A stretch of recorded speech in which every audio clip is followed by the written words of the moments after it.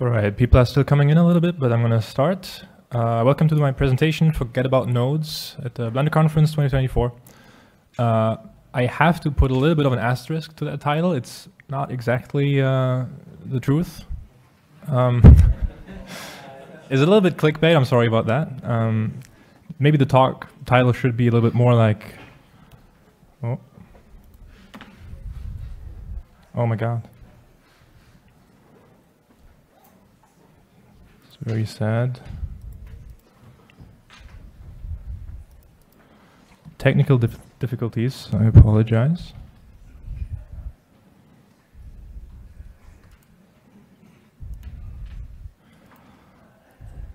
Well, thankfully this version of Blender is still in beta stage, so this can be fixed. But yeah, we're going to be working with Blender 4.3 today.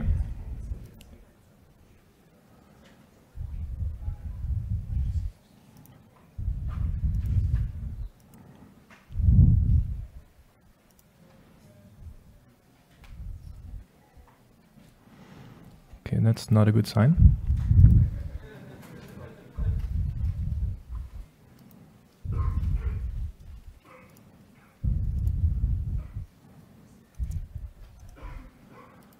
Okay, it's interactive. Okay, at least this happened at the beginning of the talk, so I can just act like nothing happened. Welcome to my talk, Forget About Nodes. I have to put a little bit of an asterisk to that title. I clickbaited you a little bit, sorry about that. Maybe the talk title should be a bit more something like...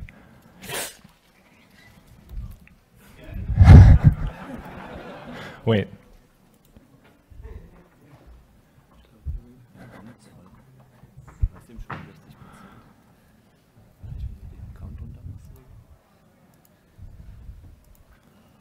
I just try to keep going like this. About new nodes in Blender 4.3, especially gizmos, which can kind of make you forget that you're using nodes. So that's kind of the idea. You shouldn't forget about nodes, please don't. We want to keep improving them and working on them. But the idea is that we want to make more and more tools to allow people to build node systems that can be used independently of the node tree in the 3D viewport by artists that don't even need to necessarily understand that there's nodes driving the whole system, but you can just use the tools as pre-built assets. And we're kind of trying to push that envelope more and more. And with Blender 4.3, there's a new system in place to build custom gizmos that can be shipped alongside node tree assets that people can just use on the fly in the 3D viewport. And that's one of the things that I want to talk about today, alongside some other new features in Blender 4.3, specifically in geometry nodes. So let's hope this isn't frozen anymore and we can keep going.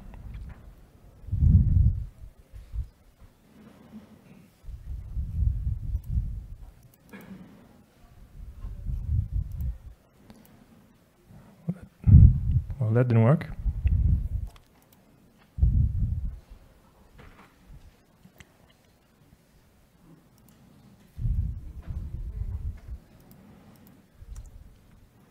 I'm not going to do that first part again, that was a bit much.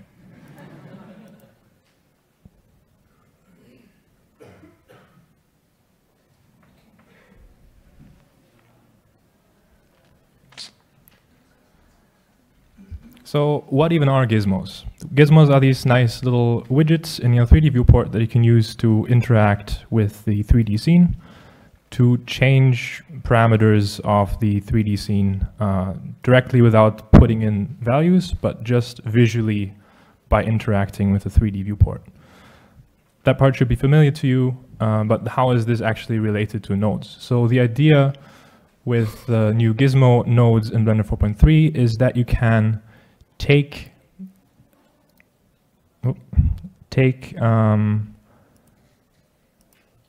the inputs of your node tree and manipulate them with nodes in the 3D viewport. So I have an asset here that if I select it, already comes with these two little gizmos. This is just a little low poly tree asset. And I can, in the 3D viewport, interact with it. Also, when I go back here to the main viewport, you can see how I can change parameters of this procedural model on the fly visually just by interacting with it. And that's the idea. So let me go a little bit over how this is done. If I look at the node tree for this asset, this is the entire asset. There's a main chunk of the node tree that actually does the heavy lifting of doing the geometry manipulation and creating this this model of the tree. And then there's here a very small chunk of nodes on the side that defines how to interact with these parameters. And this works by using these individual gizmo nodes here. So I have a linear gizmo node, which is a specific type of gizmo that allows linear interaction. So I'm interacting with it on a certain line to drive my value. There's also other types of gizmos, and in the future there's hopefully going to be more types of gizmos, but let's start with this one for now. So the way that something in the view in the node tree is actually driving the values is a little bit different to what we're used to in Blender geometry nodes, where we don't have a direct data flow from left to right, where it's like the gizmo gives you a value that you pass out at the end. Is rather the other way around, that whatever goes into this value socket of the gizmo here will be driven kind of backwards. So we have the height group input of the modifier, and that is connected with the linear gizmo, which means that it will be driven. That is also then signified with the little icon that you can see here. So if I cut this line, you can see how it disappears. And that also helps you identify that this value is driven by a gizmo if you, for example, have this just separately somewhere else in the node tree. And also the flow of how this information of changing the value is propagated backwards is also signified with the double line that we can see here. So you can kind of tell that there's a data flow going from the left to the right, but then there's also some sort of new gizmo flow of back propagating the data with that second line. So that's how we're trying to communicate this, because the concept is a little bit hard to grasp in the beginning, but you'll see how this way of doing it is actually a lot more powerful than it would be the other way around. Because now we can do some fancy things like encapsulating these gizmo nodes in node groups and then just chipping them as containers that already contain their own gizmos, and then just nesting those in node groups as much as we want, and it just makes sense. It just propagates everything back. So let's look a little bit more in detail at this specific node tree. It's relatively simple. We have the linear gizmo node. It has a couple of options, like we can choose the color that we want to use to communicate the functionality. Here I want to set the height of the tree, so I just went for the blue color for the z-axis in Blender. And then you can choose a shape. So there's a couple of pre-built options. Eventually we want to have more options and possibly also custom shapes. But this is for the first version for now, where we want to see a little bit what people do with it and where the limits are to add incrementally to it. And then I already mentioned that there's this input to actually define what this gizmo drives, and also a position input to define where it is in the 3D viewport.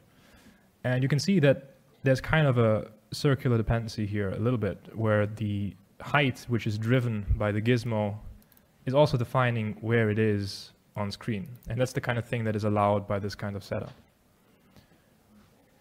And then the second input that is driven with another gizmo is the, and then I kind of skipped over that. The direction of the gizmo is also defined, of course, which also defines the direction that the user will interact with it. So that should be aligned to make sense. And then we have a second input that is driven by another gizmo, which is the branch start, which is kind of a fraction. If I actually look at the values of this modifier here, I can, of course, change the same value without the gizmo, just as you know in the modifier interface. And there you can see it's kind of a fraction of the height, so you don't have to put in a specific number, it just automatically adjusts by having it set up with the multiply node here to multiply the height with the branch start. And that already shows us a little bit more complex dependency than just directly driving a value with the gizmo. Instead, we're driving a value that has been multiplied by the height. So if I just mute this node, if I just get rid of this multiplication, then it's a lot harder to control this because we're not actually controlling the fraction multiplied with the height.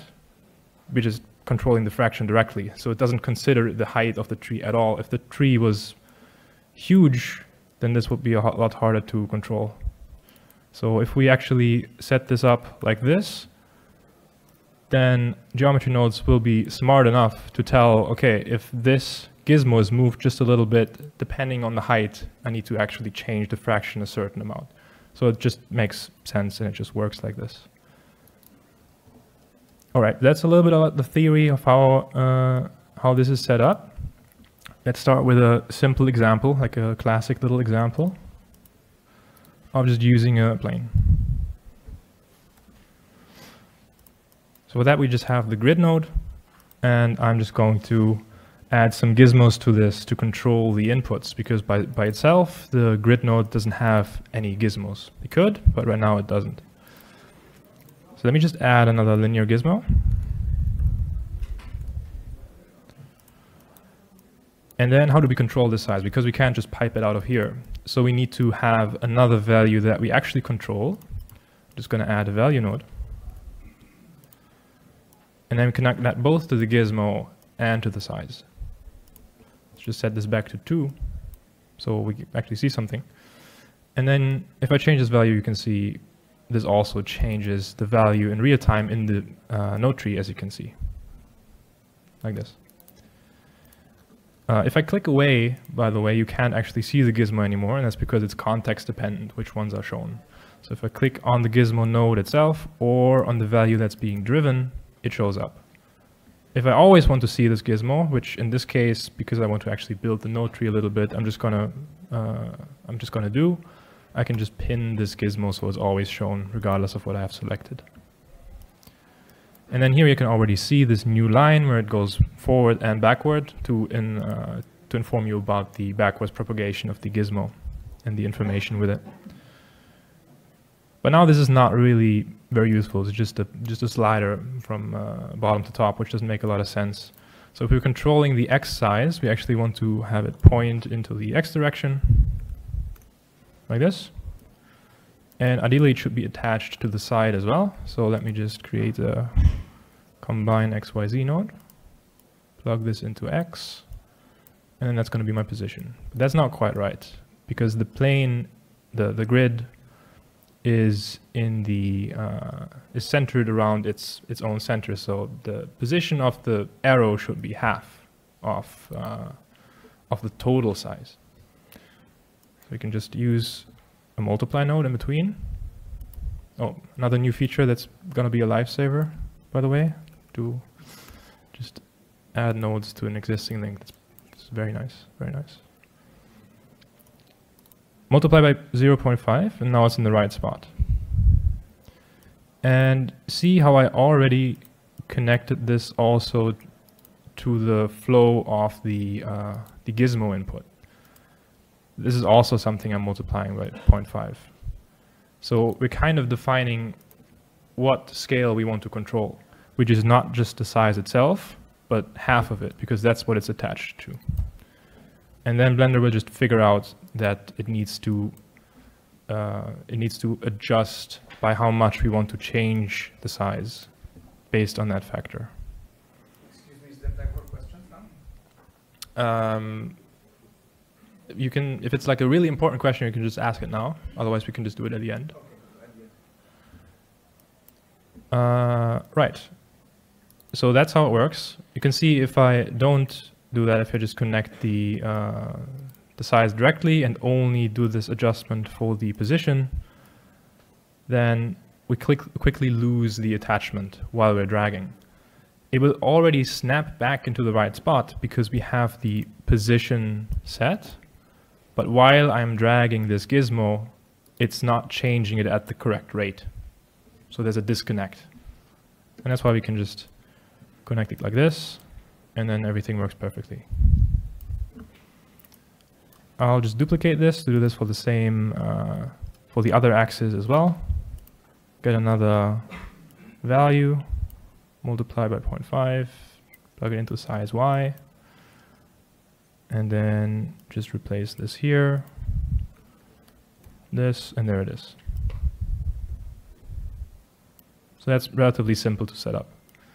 And you can kind of decide also that you want to have your gizmo node tree a little bit separate from the main flow, so you can make it a little bit more clear what's happening, or you can integrate it a little bit more on the canvas of the node tree.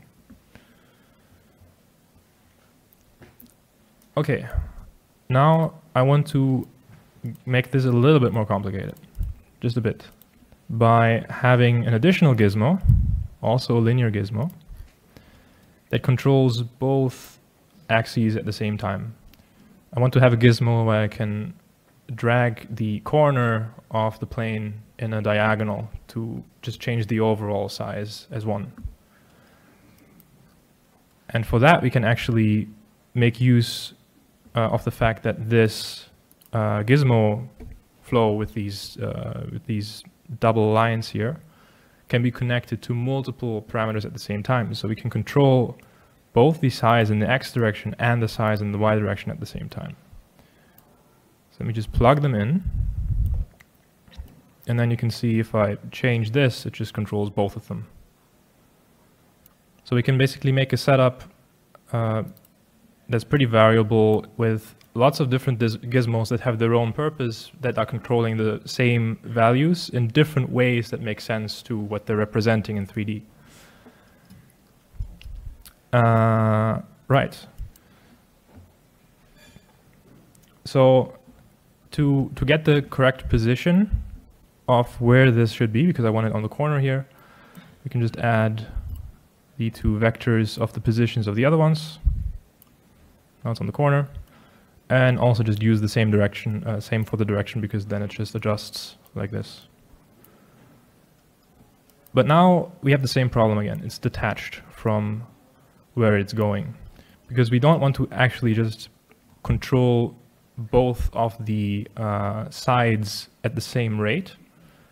That only really works when we have a perfect square. If the grid is like very rectangular, very like slim like this, if I drag this slider here, I want the x-axis to change a lot more drastically than the y-axis. And for that, we just do the same trick with the factors of just multiplying how much we change the individual inputs with the gizmo. And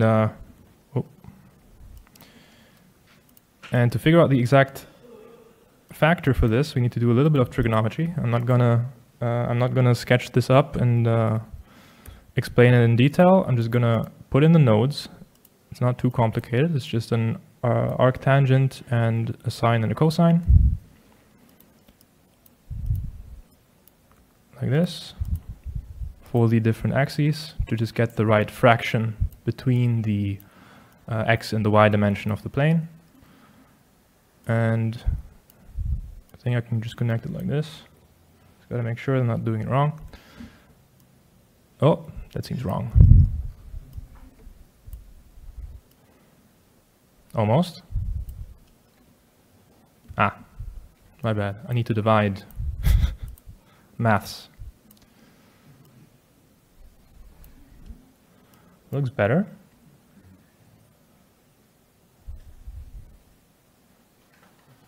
Ah, right. I just connected it to the size itself, but exactly same thing as for the individual ones. We need to use the half size. And there we go. Works. So this kind of stuff might be a little bit more finicky sometimes, but there really isn't that easy of a way sometimes to do more complex dependency on the different parameters. But yeah, this way it should be relatively intuitive because you're defining the scale of the values that you actually want to control. So sometimes you might just need to get something figured out, and it might just take a little bit. But this kind of feature set is more intended for people building their own assets that are a little bit more low level from the ground up, so that then other people can use the existing gizmos in a way that they just propagate and bubble up all the way to like a specialized tool that you can share with other people. Now let me add another type of the gizmo, because so far we've only used the linear gizmo, and that's the transform gizmo. It's a more complex type of gizmo. Oh, that's not a transform gizmo, it's a transform geometry node. And it looks like this. This should look pretty much familiar from the transform gizmo that you also get for object manipulation. And you can simply, so this is also using the new matrix socket from Blender 4.2. And we can use this now to transform this grid. So we have like a nice scaling and transform operation for the grid node. Let me add back this transform geometry node. And then change this to matrix type, because I'm just going to control the transform matrix going into this by using a combine transform node, and then connect it to both, and there we go. It's as simple as that. There's one thing to say about this: the orientation of the gizmo, no matter of what you plug in here, is going to be dependent on these settings here in the viewport, just like you have it also for the object mode when you're manipulating objects.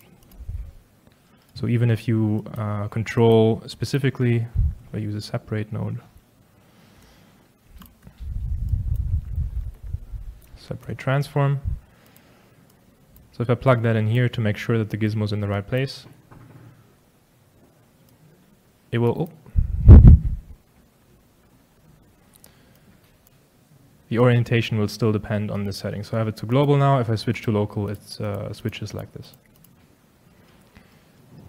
But if you're paying attention, you've noticed that these arrows are in the wrong place now. So we've transformed the plane after we added these or controlled these gizmos here, but there's no real knowledge of the node system that it also needs to transform the gizmos so you can still interact with them. And for that, we just need to let Blender know, hey, these gizmos belong to this geometry coming out of the plane, because right now they're not attached at all. They're just implicitly attached by these values. And there's an easy way to fix this, and that's where the transform output of the gizmos comes into play. We just add a couple of join nodes and then join together the transform outputs of all of these gizmos, and then join them into the geometry data flow of the grid that we're using. And you can see it immediately snaps to the correct place. And then no matter what the transformation is that we do after, Blender corrects for these changes to adjust how the gizmo is displayed and propagated back. So now this works again. And then ideally we should do the same also with the transform gizmo here to make sure that any other operations that we do later down the road also propagate the transformation back. Yeah, and that's pretty much the main setup here for this little grid plane. Now I want to turn this into an asset where people can actually use the gizmos.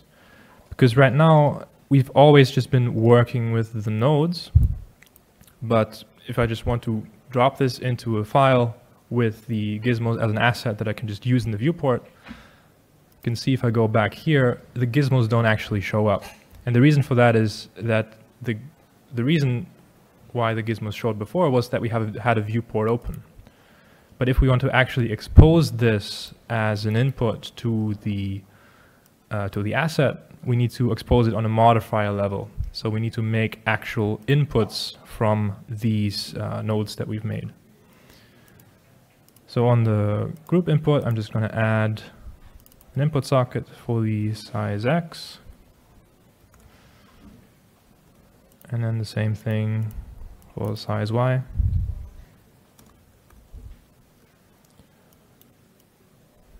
Reshuffle this a bit, and then just connect those instead of the value that we had. I think right now they're probably 0, which is not great. Yeah. Let's use 2. And then connect this. Can get rid of that one. Connect this.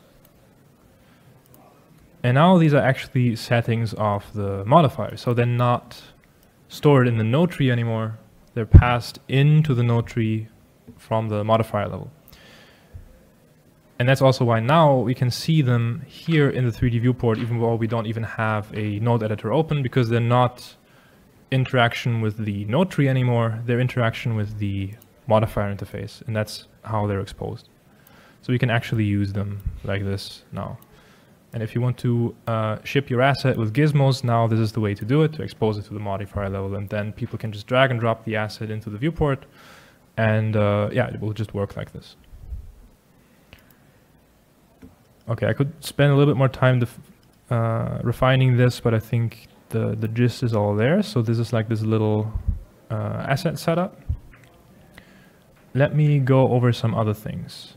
So that's mainly the gizmo part. Let's talk about some other new features of Blender 4.3. Where am I?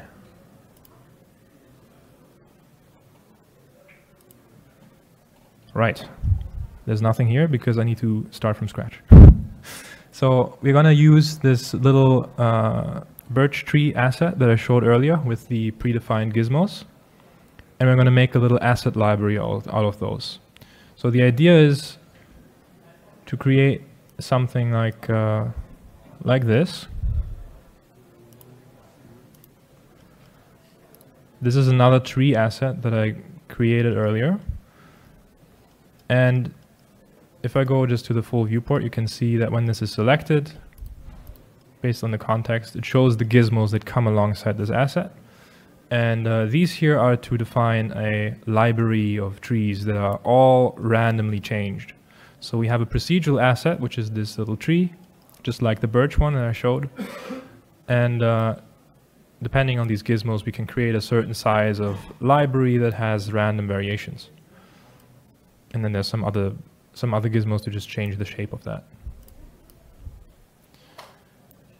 So let's create this kind of thing for the birch asset as well.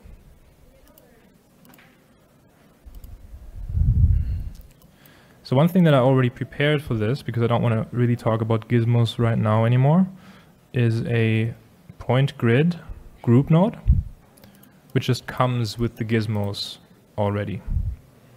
Just need to find it in the viewport. If I connect it to the output, you can see. Well, it's just points, so we can't really see much. But there's the gizmos already to control. Ah, there we go. There's the points. A little bit far away right now. There we go. So this node group just gives us a bunch of points that we can use to generate the assets on. And then we can control the amount and how wide everything is and so on. So this node group just comes with the gizmos predefined. But now the thing that I want to use, which is another exciting new feature in Blender 4.3 for geometry nodes, is the for each, it's a long name, for each geometry element zone. So yes, this is a for loop. We already had the repeat zone, but it works a bit differently. So the idea with the repeat zone, which is also a for loop, is more that it just chains together a bunch of operations in a serial manner. So they are just executed one by one after the other. So if I change this iterations count up and add a transform node, for example, it will just transform whatever I pass in here however many times by the inputs that I plug in here. This loop works a bit differently. it's more, rather than serial, you can think about it as more something parallel, so it can also make use of parallelization.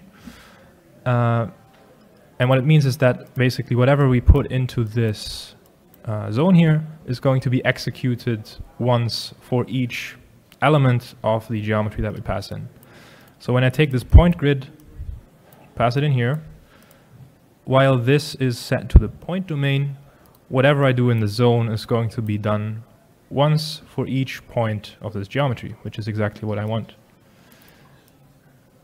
So if I for example, just create a cube in here and pass it to this output, I'll go over that a little bit in a while. It's going to create a whole bunch of cubes, which right now are all in the same place, so it doesn't really tell you much. But let me go to the spreadsheet, and here you can see there's not actually just one cube, it's a bunch of cubes. So how do I get these into the position of the point grid that I created before? So to get information about the element that I'm iterating over, the best way is to pass in the attribute from the outside, which I can just get with the position field, and pass it in as an input.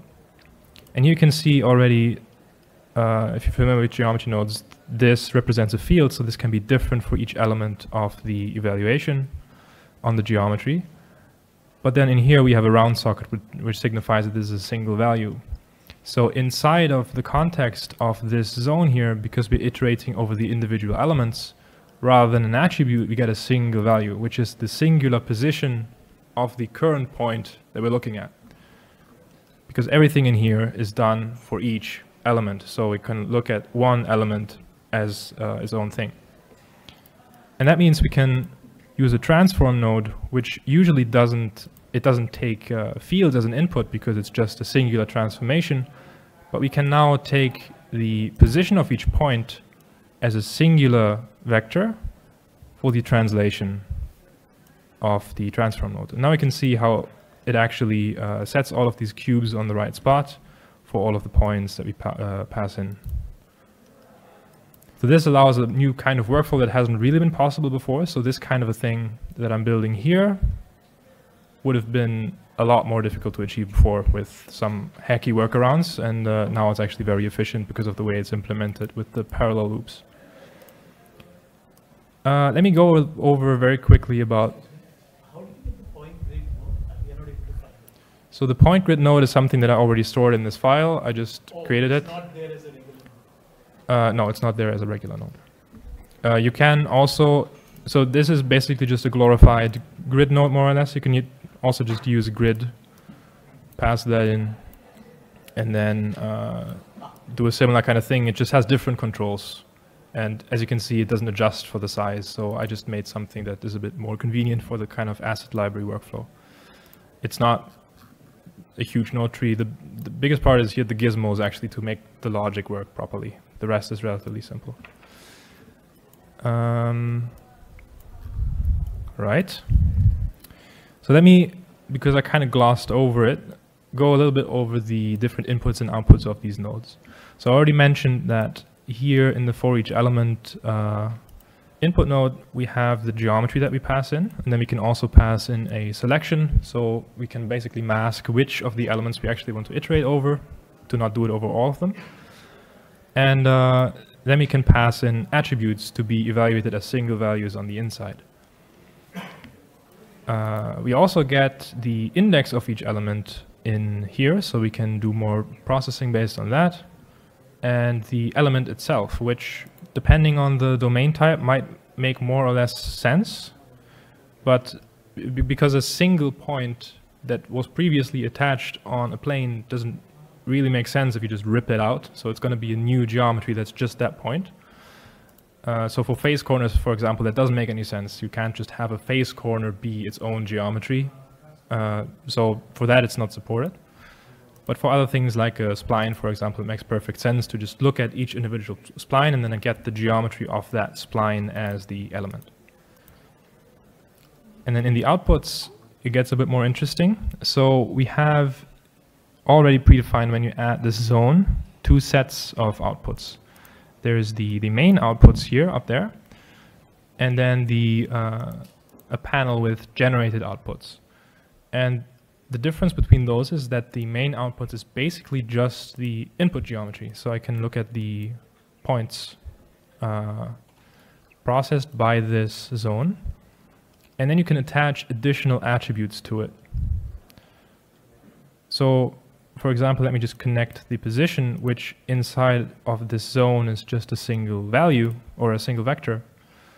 Outside it's an attribute again, because this has basically the inverse logic of separating the attribute into individual values inside of the zone and then combining them back later as an attribute. So this is a very convenient way of working with individual values for each iteration and then turning them into an attribute that you can process later. So here the position is just the position again. But in a lot of cases you're probably not even going to need this top part of the node. What you're actually going to want to use is the generated panel. In this case, that's the only one we're going to use, because that's where we can take generated geometry from each iteration and then join it all together in one output geometry. So here we're going to get one cube per iteration and then pass that out as a whole set of cubes in one geometry. And these additional sockets are also for attributes that you might want to attach to the generated geometry to pass out as a field in the end. Or you might want to process different sets of geometry. So maybe we want cubes, but also some spheres. And then you can have different sets of geometry plus attributes as your output, which is all then joined together in these individual geometry sockets.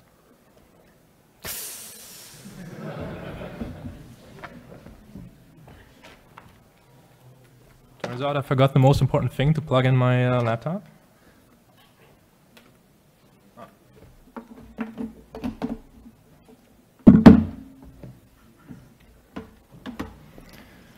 All right. Okay, let me undo a couple of steps.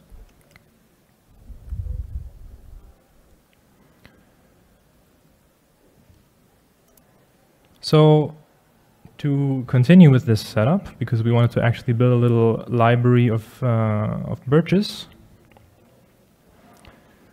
let's take the birch node group that I showed you as the asset before.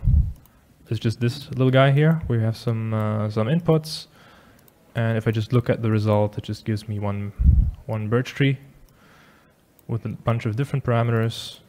And if I click on it here, you can see that the gizmos that I saw earlier are right there, depending on if I have it selected right now or if I want to pin it like this.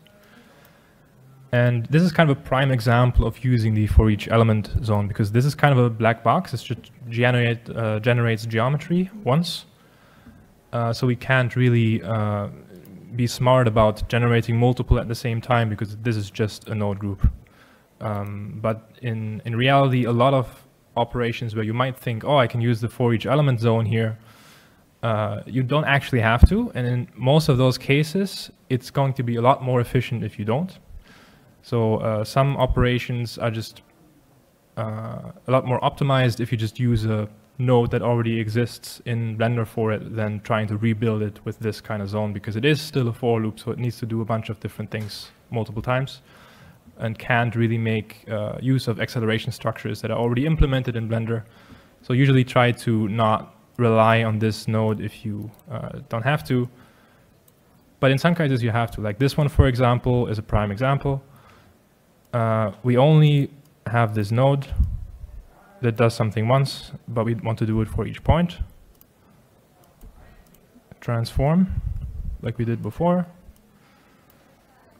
And if I now connect the viewer to this output, you can see there's a bunch of birches.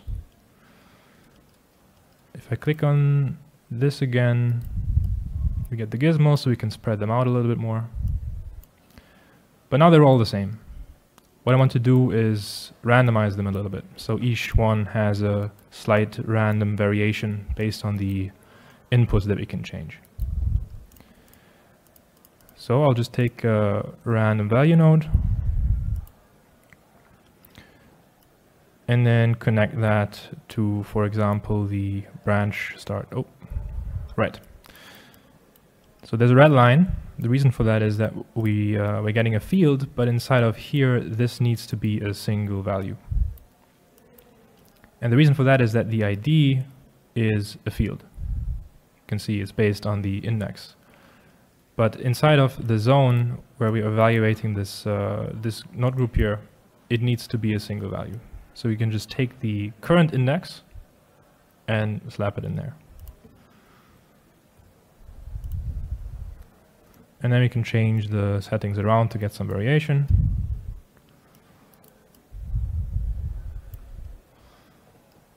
And yeah, basically can do the same thing for a bunch of these different inputs. So for the height, to connect the index to the ID again. But in this case, maybe I want to keep the gizmo control so I can interact with the whole library at once in the viewport. One thing I can do for that is, instead of directly driving the thing that was previously driven by a gizmo with just a random value, is I can instead use a multiply node and then multiply a value that I'm just creating as a node. Maybe not go for 0, but for something like 10, with the random value that, let's say, is going to be between 0.2 and 1 or something. And then we get kind of the same result, but now we're controlling it with this value here rather than directly with the random value node. And that means we can have a gizmo. So right now, this is not working in this context, but if you go into the node group, nope.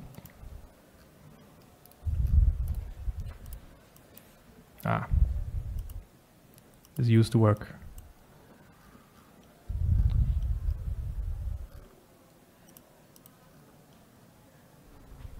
Okay, that's a bit unfortunate.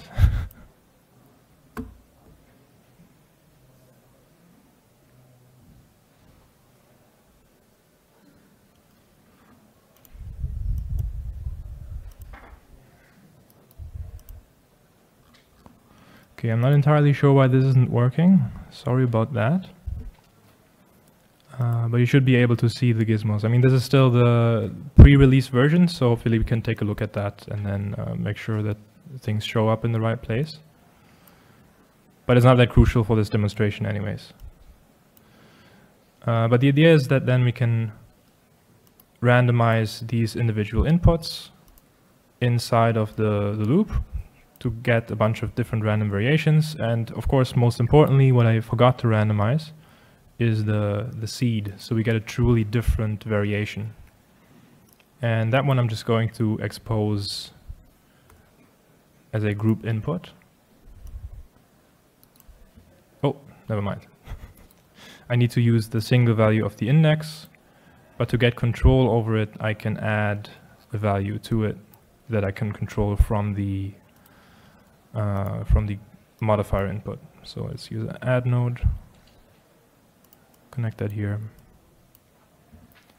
And now we can change the seed from the outside while still getting a different result for each iteration that this runs.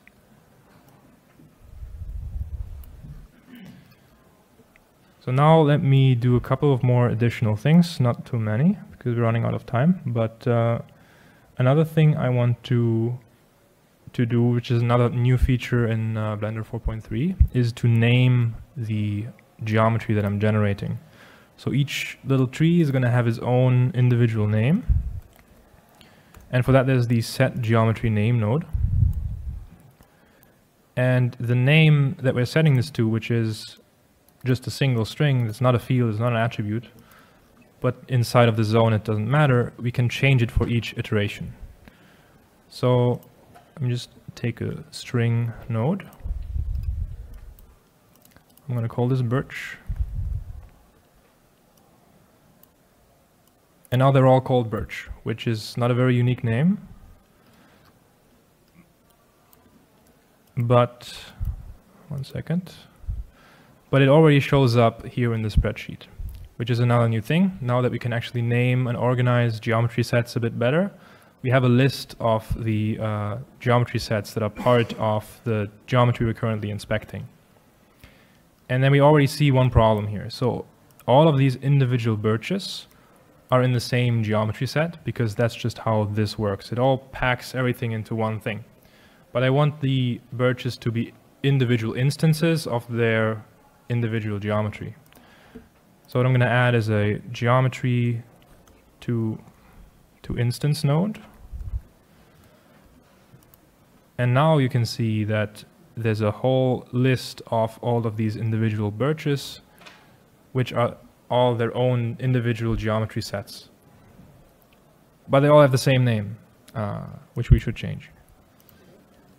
And for that, we can simply use a join strings node and join the birch string together with the index. Oh, never mind. The index converted to a string.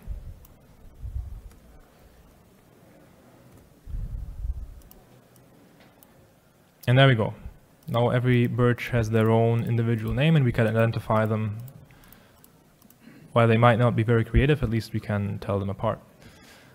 And you can also notice when I click on these individual geometry sets here that are identified by name, I can inspect their individual geometry in the spreadsheet. So we actually have a way of navigating through layers of instances to inspect the data, which wasn't possible before. So that's another new feature.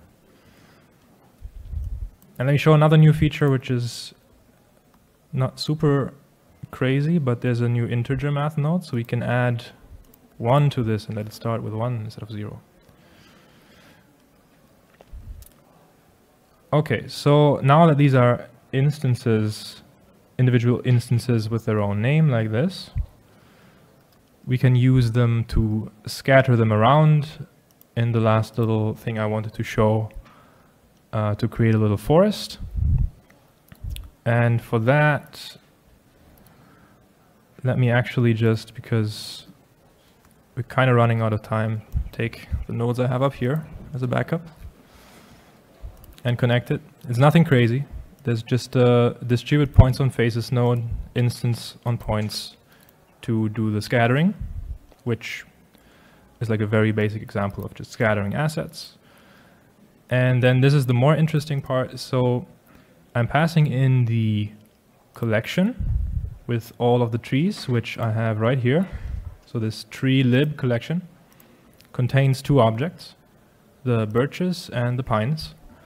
And those both work the same way as I've shown you with this setup here, by passing out a list of instances of individual tree geometry. But to actually get down from the collection level through the objects to those individual instances that we want to use for distribution, we need to realize one level of geometry. This might be a little bit abstract, but we can actually check this out in a little bit more detail now if we use the viewer, because now we have this nice little overview in the spreadsheet. So you can look at what the collection info gives me, and that's the tree lib geometry, which contains geometry from the birches object and the pines object, and then those contain the individual trees. I just want all of the trees in one list. So what I can do is use the realize instances node, toggle off the realize all, because that just realizes everything, and then set the depth to 1.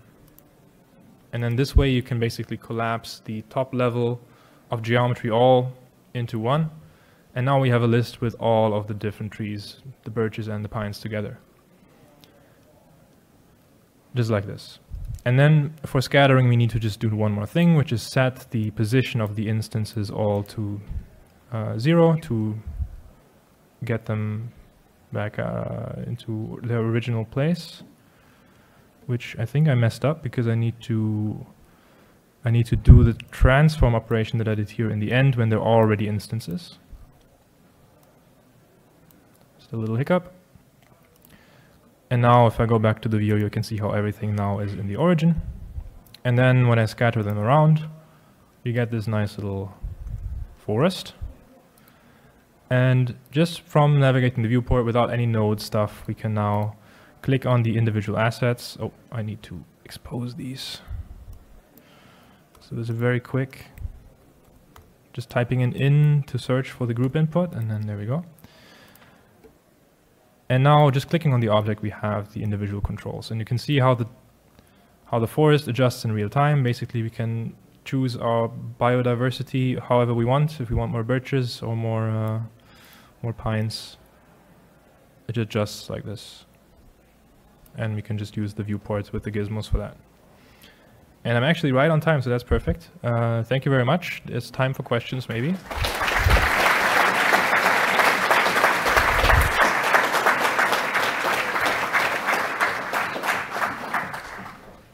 You had a question earlier, right? Oh, I already answered it. It answered? Okay, perfect. Yes. Which is more optimal, like the instance on points node or the for each element node? Instance on points, 100%. Yes. I'm guessing like the first things you did with the trees, like preparing essence basically. I think you can do the same thing on the instance on points node. That way around, not really, because then you can't really. Right. So the question was, could you do the same thing that I did now with the for each node with it just instancing? You could in theory, but then you need to work on all of them in parallel, which would mean I need to adjust the way that the node group works, because the node group only just does one. It can't do multiple at a time. You could do it in a way that it does multiple at a time, but that would mean I need to go into the node group that already exists and change it. So this is a nice convenient way of working with like a black box like that without having to go into it and change it. Even though it could be more efficient by doing it another way, you definitely get a lot more creative flexibility by just doing it the simple, stupid way, which works. And it works well enough, so definitely. Yeah? It looks like then you create a big part of USD pipeline. Is it in your plan to combine the geometry nodes and USD more? The question is to combine USD and geometry nodes more. I mean, there's development going on for more integration of USD in general. I mean, it's a bit off topic here, but I don't have like a specific answer for that. Obviously, we know that USD is a popular format to adopt more and more in pipelines, so we're looking into that, but there's nothing specific I can talk about. Yeah? For the grid plane example of your node setup, you were using a value node on the front end for one piece, and you could change the values across, but I wasn't really sure how the recursion works, and if you could ignore another value. Like, let's say you wanted to use a math node, add a value node to that, but you didn't necessarily want that to change.